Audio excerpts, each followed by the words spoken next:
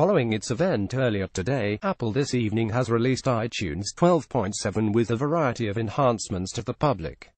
The update brings new features such as new social capabilities for Apple Music, support for iOS 11 devices, and more. The update simplifies iTunes with a stronger focus on music, movies, TV shows, podcasts, and audiobooks. Gone are categories for apps, iTunes U, internet radio, ringtones, and books on Windows.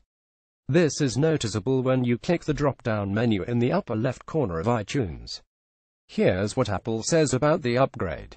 Additionally, iTunes 12.7 adds support for iOS 11 devices as well as new Apple Music features like social sharing. Apple Music now discover music with friends.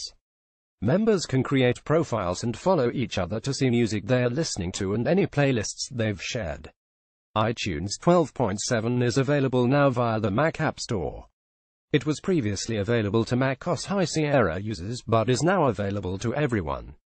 Check out 9 to 5 Mac on YouTube for more Apple news.